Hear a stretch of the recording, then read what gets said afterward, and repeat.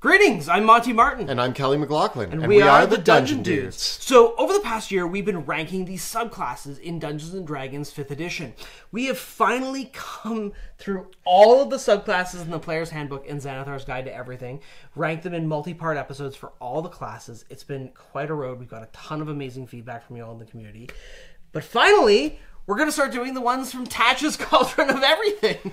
You all have been so patient with us. We had a lot to get through, and it is a lot of work to analyze and try to properly tier rank all of the subclasses. But we love a lot of the subclasses that were offered in Tasha's and have been very excitedly mulling them over, trying them out in our own games, and seeing how they work. But we want to hear from you about what you think about the Tasha's subclasses. So we've got a brand new survey for you. It's also going to ask you if you've actually had the opportunity to play any of these subclasses as you go through ranking them.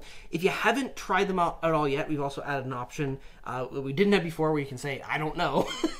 But any insight that you might have is really appreciated. Any feedback is really, really helpful. So we hope that this round will be a little bit more refined than the first time because we learned a lot in this process. Yeah, we learned a lot going through this. You can see us shift and change a little bit of the way we ran them as we went forward. But we hope that you are all as excited as we are to rank and dig into the new Tasha's subclasses. There are some standout options presented in Tasha's Cauldron of Everything that I'm really excited to talk about, and I hope you are excited to hear them. So please let us know your thoughts and feelings in the comments below, and make sure to fill out that survey.